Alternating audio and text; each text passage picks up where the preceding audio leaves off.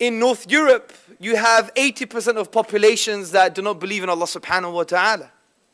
You have, for instance, in Britain, the fastest growing religion is atheism. And I'm going to tell you why I consider it religion in a minute. So the point here is, brothers and sisters, this is a force to be reckoned with. And obviously, we should not deal with this force in a discourse that you can describe as debating. Because debates is not da'wah. Debates is social engineering.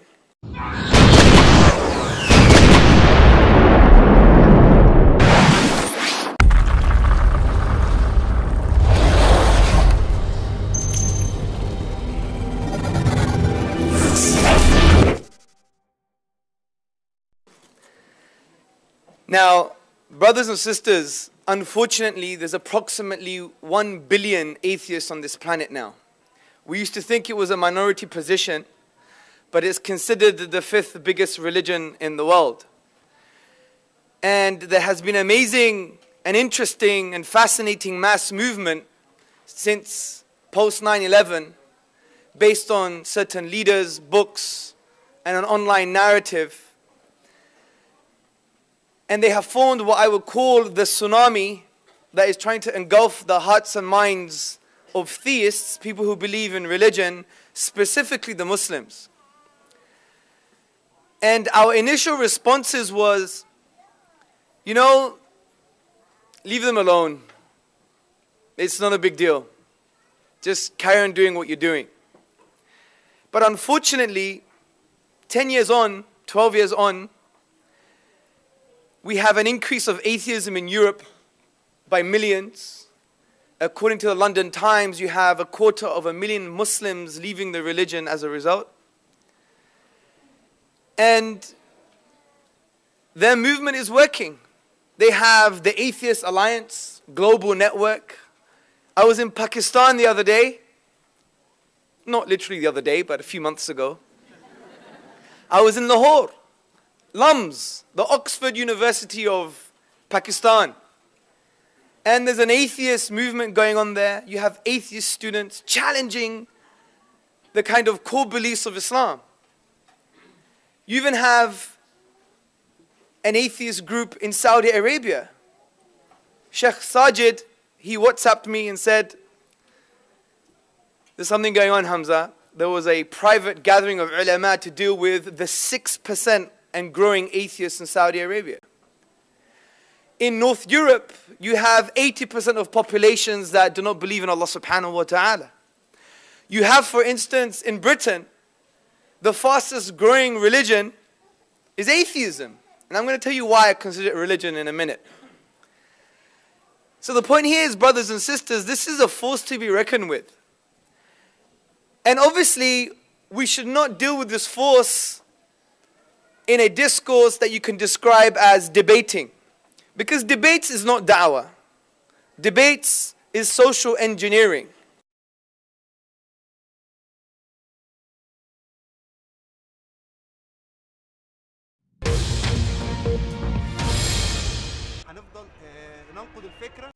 Meeting at a local cafe in the city of Alexandria. These young Egyptians are discussing an unusual and even taboo topic: atheism, the rejection of a belief in God. They want society to acknowledge their atheism rather than reject it. Their aim is to be seen as a legitimate part of Egypt's community. I don't want to leave Egypt. I want to be an atheist in my country, with my family and my job. Even talking publicly about atheism can provoke hostile reactions.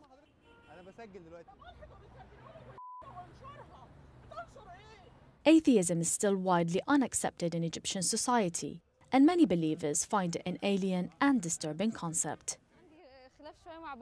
I'm having a problem with my father. He cannot accept the fact that other people might have different beliefs. Most of these atheists are young. Social media has made it easier to connect with like-minded people and to combat the sense of isolation. Some have had to reject deeply held beliefs after growing up in conservative and religious environments. I learned the Quran by heart. My father is bearded and my mother covers her face, and so does my youngest sister.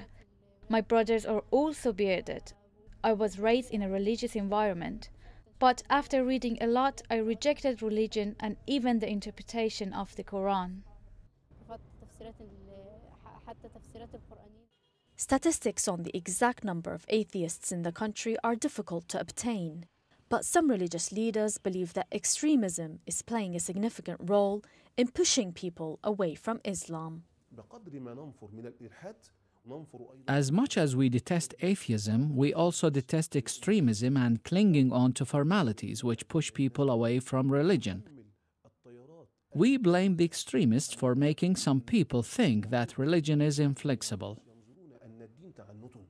The atheists we met say they want people to speak up, but their deepest hope is that a new Egypt will give them the freedom to discuss their ideas openly without social stigma. Hadia Al-Alawi, BBC News.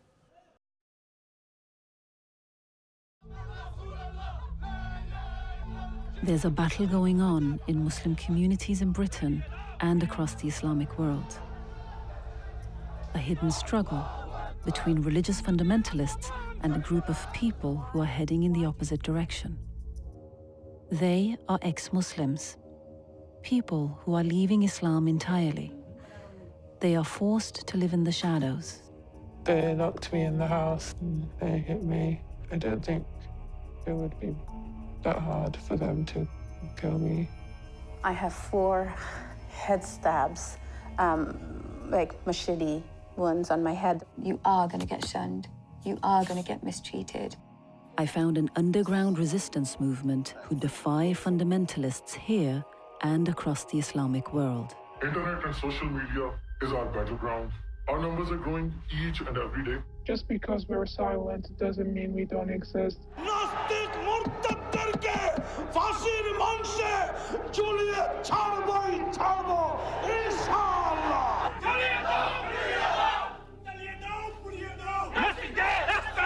The hellfire is waiting for anyone who is rejecting Allah and His Messenger.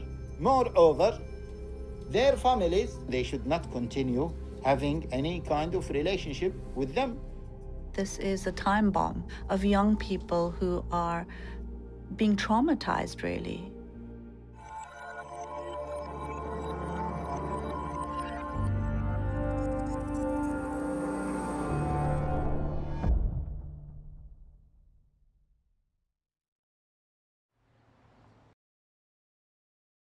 I'm the author of a book called The Atheist Muslim, A Journey from Religion to Reason.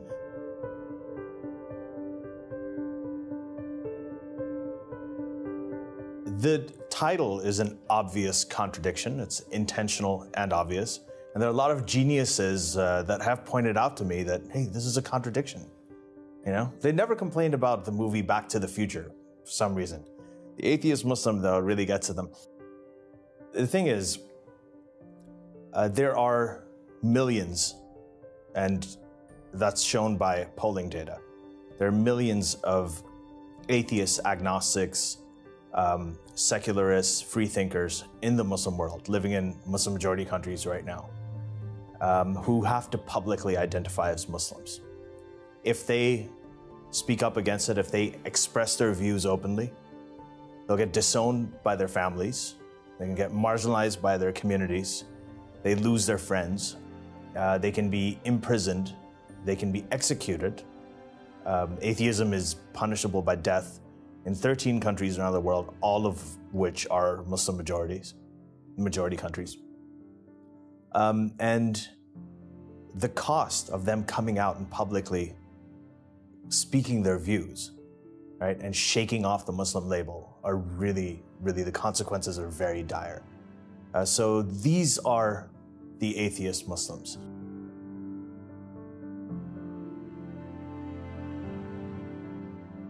There are a few who've spoken up about it. Like there's Raif Badawi, who's a blogger in Saudi Arabia, a Saudi blogger who started a website called Free Saudi Liberals, and that spoke about secularism.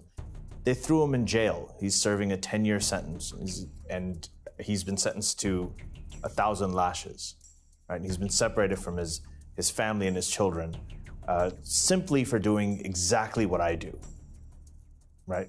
Which is right, and right about secularism and his activism. So there are bloggers in Bangladesh, right, who have been hacked to death in the streets by Islamic fundamentalist lunatics simply for writing what they thought, right? So there probably are more.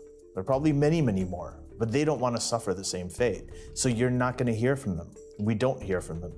I have received, if I showed you my inbox, I've received thousands and thousands of emails and messages from atheists, closeted atheists in Egypt, in Malaysia, Indonesia, Saudi Arabia, Bangladesh, all of these countries.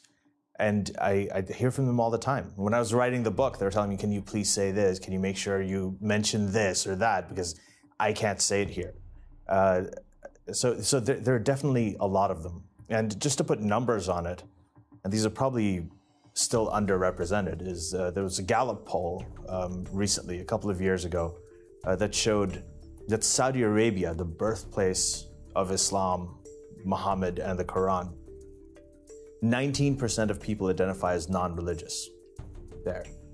19%. To compare, that same number is 15% in Italy. Right? In Saudi Arabia, 5% of people identified as confirmed atheists. And in the United States, that number is also 5%. So Saudi Arabia has a population of about 20 million people. That's 1 million people in Saudi Arabia who identify as confirmed atheists. A Pew study published in 2015 reported that the number of Americans who don't affiliate themselves with a religion jumped by almost 35%. That's about 72 million Americans who consider themselves irreligious and may be atheist, agnostic, or spiritual but unaffiliated. And worldwide, 13% of people considered themselves convinced atheists, according to a 2012 Gallup International poll. So why is atheism more popular than ever? Well, first, it's important to understand that atheists are distinct from the religiously unaffiliated. Atheists firmly believe that there is no higher power.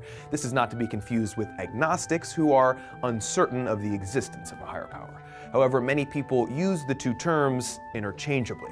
For much of history, atheism has been considered a taboo around the world. In medieval times, it wasn't uncommon for atheists and other free thinkers to be burned at the stake for heresy. And even today, atheists can still be executed for their beliefs in about 13 countries in Africa, Asia, and the Middle East.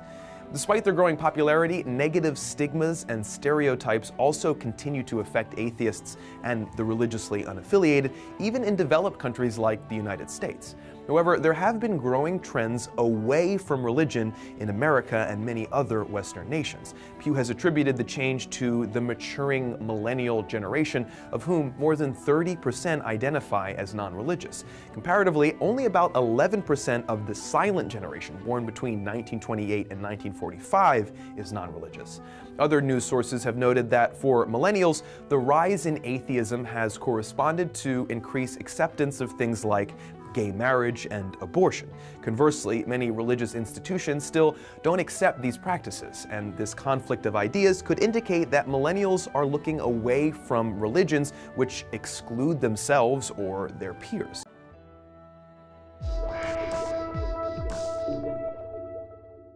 Well, I'm joined by Katie Harrison, the Director of the Faith Research Centre at Comres, and by Andrew Copson, the Chief Executive of Humanists UK. Very good evening to you both. So, Katie, individually, we're becoming more secular, it seems, and quite rapidly as well. Is that a good thing?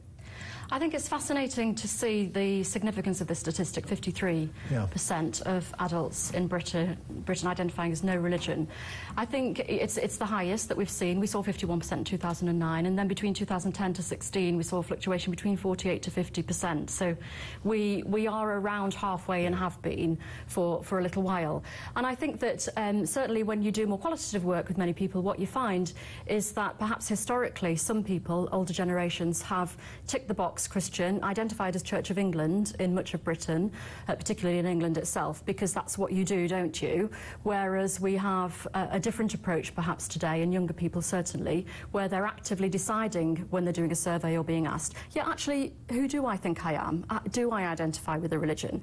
And perhaps a bit less of the nominal culture that we might have seen in previous generations. So that's one of the things that we often find when we probe further in asking these sorts of questions. Same question to you, Andrew. A good thing. I mean, it must be from your point of view that more and more people identify with no religion whatsoever. Well, I think it's definitely good, as Katie just said, that more people are thinking about this and are being thoughtful. And obviously, I think that the world we live in today, more and more people are finding that religion is not something they can believe in intellectually. It's not something that gives them any basis for their values. It's not something that matters to their sense of meaning. So to that extent, I think it is a positive development. Of course, I don't just want people not to have religion. I want them to have positive humanist beliefs. We'll get on to the point, and I know I know it's more about the role religion plays in society as a whole that you're concerned about. But just staying with the individuals for the time being, Katie, it's not as if people, well, it is as if people, I suppose, are becoming less formally religious, but there's still an awful lot of spirituality out there, so to speak. Yes, there is, and there's a lot of belief, and there's a lot of behaviour of different kinds, which perhaps is less formally linked to an identity now, a religious identity, than historically it would have been. So, for example, we asked people earlier this year about beliefs in life after death, that sort of thing, and 21% of people who identified as no religion believed in some sort of life after death. So perhaps those people were not completely unbelieving in everything. They had found a way to make sense of the world that's perhaps a bit more syncretic. They pick and choose different things that they believe in or different things that they do that help them to make sense of the world and embrace a sense of spirituality, whereas historically we would have seen much more formal alignment with a religion and therefore a sense of what that doctrine and theology was and behaviour that goes with that. But equally, we'll wait to see as the rest of this British social attitudes data comes out.